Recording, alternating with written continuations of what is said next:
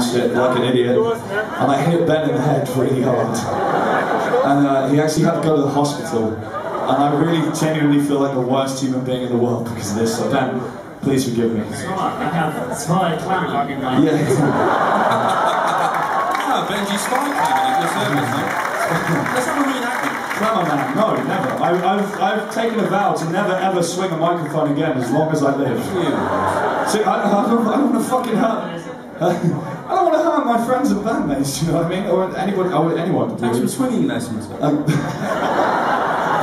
That's a pretty good joke. Anyway, while we're here, by the way, did everyone catch the amazing Mr. John Allen, ladies and gentlemen? It was a great pleasure having John on the tour. And then, of course, after him, one of my very favourite bands in the world, Lucero, ladies and gentlemen.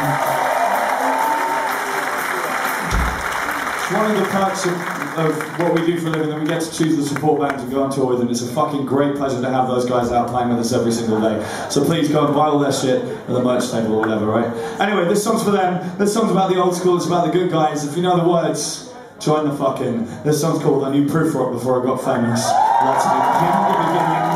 We're lovers and we're losers. We're heroes and we're pioneers. And we're beggars and we're choosers. We're skirting around the edges of the ideal demographic. We're almost on a guest list, but we're always stuck in traffic. We've watched the close associates up at better parts. They're chatting up the it girls and they're tearing up the charts. While we were paying with coppers to get our rounds in at the bar. We're the C-team and the almost famous old friends of the stars.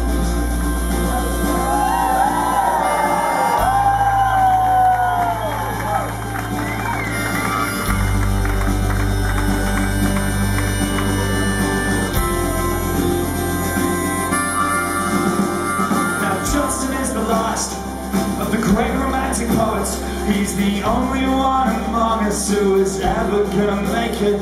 And he planned a revolution from a cheap Southampton bistro. I don't remember details, there were English boys with banjos. A day is St. George and he's standing on a wooden chair. And he sings songs, he slays dragons, and he's losing all his time. And Adam is the resurrected spirit of ground parsons in Planningston and Rhinestone. They're living in South London, and no one's really clear about Tommy's job description. It's pretty clear he's vital to the whole damn operation. Take dangerous smiles of strangers, trees to save the sky.